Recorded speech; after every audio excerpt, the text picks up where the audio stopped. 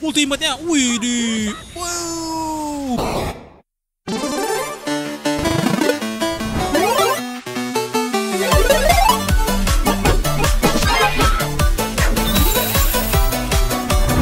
Assalamualaikum semuanya, selamat datang kembali lagi bersama gue. Di video kali kita mau main game One Piece yang sangat underestimate, tapi ini resmi dari Dena dan official guys. Jadi ini gamenya dari Cina guys.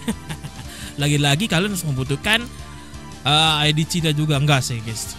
Ini kalian membutuhkan akun Dena. Kalau kalian pernah main game Subasa S, itu akunnya pakai sini guys, loginnya guys. Atau pakai gue juga bisa, tapi rata-rata pakai ID Cina kalau nggak salah guys. Kalau nggak salah, anjir, kok sah kali 10 bro tadi bro. Dan ini guys ada karakter terbaru yang liris di One Piece ini yang berjudul One Piece Set Treasure, Set Snail versi kedua. Tuh ultimate-nya ini gue udah punya UR Kaido guys. Dia punya animasi ultimate yang resmi ya, 2 kali ultimate ya bro. Wah gila bro, dua. Oke ini Robin ultimate ya guys. Wuih, 3 kali bro. Udah tuh bang. Udah woi. Iya gue tahu lo hebat gitu. Oke ultimate lagi teman-teman ya. Ultimate lagi. Nah ini guys, dia turun bells, enggak turun bells ya, tapi dia tawuran gitu guys. Tapi dia bocil gitu guys, jadi bocil-bocil gini guys. Oke, itu dia teman-teman. Sekali lagi nggak sih guys? Ini dia teman-teman ya. Kita belum dapat ini loh. Gue udah lama gak main ini guys. Jadi ini game ada versi PS servernya, tapi itu versi yang lama guys. Ini versi terbarunya versi V2.5 teman-teman. Ini SS Jinbe. Beduh. Lu tahu loh Kaido gue guys, UR. Karena kalau dapat UR Kaido ini gampang ternyata, karena dia nih suka rebanner guys. Rebanner jadi tinggal login doang bro, mode login guys, sumpah guys. Ini saya ini biasa jadul, jadi ultimate-nya biasa aja guys. Nah ini Nami Wano ya. Nah ini Kaido guys, 3 kali ultimate-nya bro.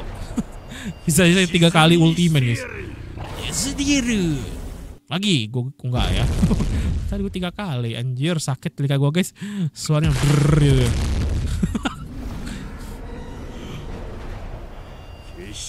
Nah kalau kalian nggak mau ada animasi ultimate-nya, ada settingan ya guys di profil. Kalau nggak kalian cepatin aja. Nah ini kali 10 ya. Kalau udah 10 tuh udah nggak ada ultimate ya guys. Tapi cepet ya. Damn. Alright teman-teman, dan dia dimuncul di bagian sini ya. Ini ya anaknya ya, Yamato teman-teman. Yamamotonya di sini guys. Ini game harus pakai VPN dulu kah? Kayak lemak kali. Nah ini dia guys. Cuman 3 hari, selalu 3 hari guys. Nggak tahu kenapa gitu. Selalu 3 hari gitu. Terus lebay gitu kok guys. Nah kita lihat dulu ya di karakternya. Gua udah punya UA. Udah punya UA. Karakter caranya gimana ya caranya? Oh di sini guys. Di sini ya. Nah, lala. Oh my god, gua. Taruh dia di mana ya? Ada juga ini ya. Karta-kartanya ini banyak guys. Ada ini ya siapa ini? Itu siapa sih? Gua lupa guys. Ada Mihawk, ada Big Mom, ada Bullet, ada S. Nah ini dia triple SS bukan UR ya. Cuman Kaido UR nih guys. Oh my god. Oh lala. Oh ada ini juga ya. Ada ini juga guys, kaki-kaki pedang. Hah, ada Uta juga. Unyu. Siapa lagi ya? Ya ini paling guys. Yamato. Mana ini guys? Yamato guys. Damn Loh, kok dia ular sih? Enggak deng. Bercanda dong guys. Tidak bisa diawaken ya. Jadi kalau ROSS yang lama itu bisa diawaken guys, setahu gua ya. Kalau SP nggak bisa dia. Contoh kayak udah Flamingo bisa diawaken. Nah ini awakennya nih. Tapi nggak bisa. Nah ini nih tuh. Kusido tuh Flamingo. Gitu loh pokoknya. Langsung saja ya. Jadi kalau nggak salah mudah banget guys dapatnya. Cuman kayak login udah. Nggak terlalu pay to win game ini guys. Karena gue aja mendapatkan itu sangat begitu mudah ya, sangat easy ya. Saya kayak video gue yang lama. Hari login seperti ini. Dan udah 5 hari yang lalu. Telat dong gue ya. Oh dapat Pak Man. Telat guys. Telat. Beli. Wah gue telat guys. Beli. Dan ini guys ya, itu cuma membutuhkan cuma 10 fragment saja untuk mendapatkan karakternya teman-teman. Wadidaw. Beli. Ini apa ya? Nah ini kalau 2 hari lagi gue udah dapet tuh guys, 10 fragment doang. Tag easy banget cuy. Dapat ke Yamato teman-temannya. Dan ini kita bisa coba test drive juga cuy. Dan test drive-nya bisa dapat ini juga teman-teman. Kita lihat saja bersama teman-teman, kita mereviewnya. Di sini kita mencoba Luffy, kemudian coba Grab, buah Hancock, dan adik-adik yang sangat OP dan tidak beban seperti Sakura ya. Oh ini kapalnya? Oh nggak ada kapalnya guys. Kapalnya belum. Oh ini. Wow. Kapal seng. Gue punya kapal seng tapi tanduknya udah hilang guys. Kemarin tuh diserang ayam gitu ya, jatuh gitu guys. Kamar gue diserang ayam guys, ayam jago lagi. Emang kocak dah nih. Oke kita lihat dulu teman-teman, trash trap. Jangan kali 10. Nah kali 1 dulu. Boom. Suaranya melegar gitu guys. Pecah telinga kuping ya. Ultimate-nya. Wih. Wow. Snake man. Damn, thunder bagua. Young drop. Luffy. 2 kali dia bro.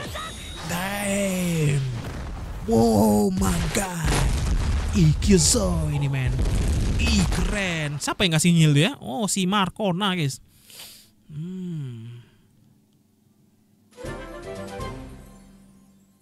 Bagus juga nih buat bahan experience. Maksudnya apa ya?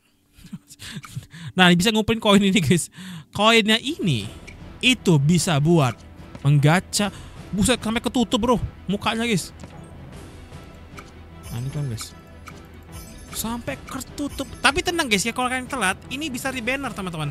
Tenang aja guys, misalnya kan bang lu telat ngelapor, bisa di-banner, nanti tungguin aja. Bisa sehari, 2 hari, 3 hari guys.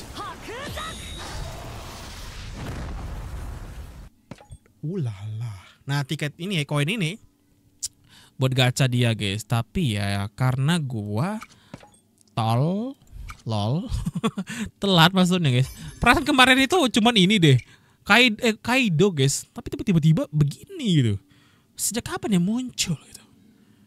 Sejak kapan ya muncul? Oke abisin aja lah. Tapi tenang guys, kita cuman mau login 7 hari udah dapet karakternya.